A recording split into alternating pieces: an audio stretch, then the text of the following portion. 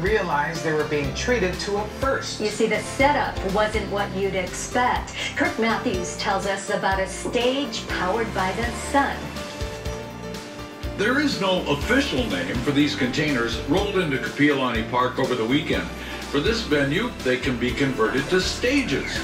So we had to reinforce the walls and the sides with basically what's called tube steel. It's like 2-inch by 6-inch by 20 feet, and seam weld entire sections up and down and across the openings. The possibilities for this mobile stage are endless.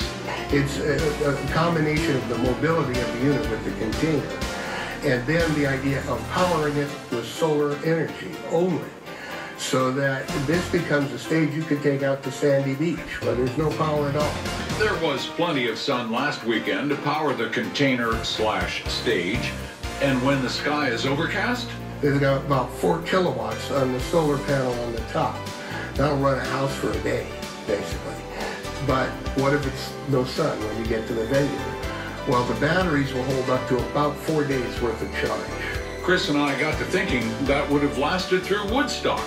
On a more serious note, this container power unit served a vital purpose during the Japanese earthquake and tsunami. Their prototype models were actually driven into the affected areas. Now, nobody could charge their cell phones, their batteries, and emergency equipment. And they brought this in, hooked it up, and it was a godsend. Tomets expects more of the units to be rolled out soon. Kirk Matthews, KHON2 News.